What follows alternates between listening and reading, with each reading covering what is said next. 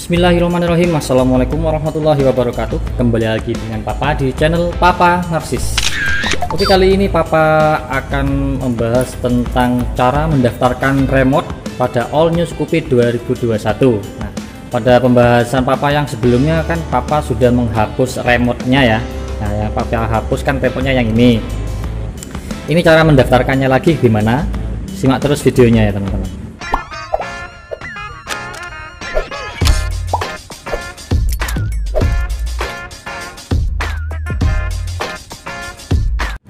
Oke, seperti di awal tadi, Papa akan membahas cara mendaftarkan remote yang hilang tadi ya, yang sudah dihapus ID-nya dari motor ini ke motor Scoopy-nya.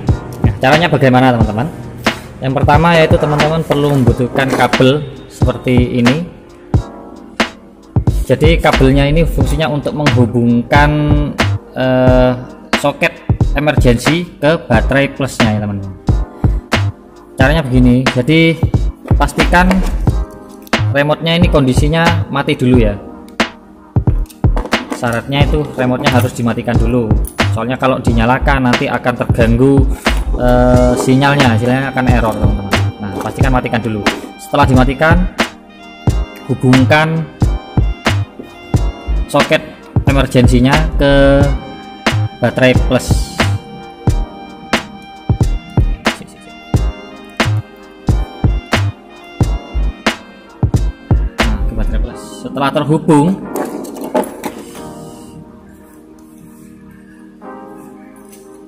Setelah terhubung, di sini ada dua remote. Ini remote yang sudah terdaftar, ya. Ini yang sudah terdaftar dan ini yang belum terdaftar. Caranya yang sudah terdaftar ini nyalakan dulu. Sudah itu tekan tombol starternya hingga ada konektivitas di speedometernya dan motornya. Setelah ada konektivitas di motornya, matikan remote-nya yang lama. Setelah itu nyalakan remote yang hilang tadi. Setelah itu putar knopnya hingga speedometernya menyala. Maka di sini akan ada 4 kedipan teman-teman. 1, 2, 3, 4. Itu tandanya remote yang tadi sudah dihapus ID-nya itu sudah terdaftar kembali. Oke, setelah itu langkah selanjutnya matikan knopnya. Setelah itu cabut jemper dari baterainya ya. Nah, sudah selesai. Oke, sekarang kita tes dulu bisa nggak. Ini yang remote yang lama, alarmnya bisa ya.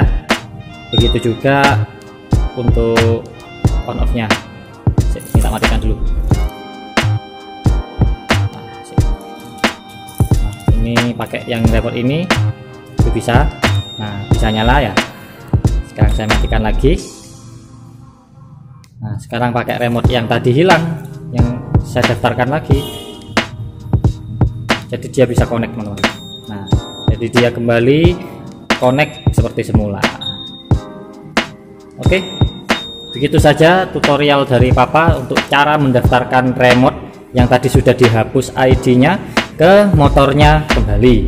Jadi kalau remote yang sudah dihapus ID-nya ini itu tidak bisa didaftarkan ke motor yang lain. Jadi kalau sudah terdaftar ID di sini itu nggak bisa dihapus total sih sebenarnya sih, cuma dinonaktifkan saja sebenarnya.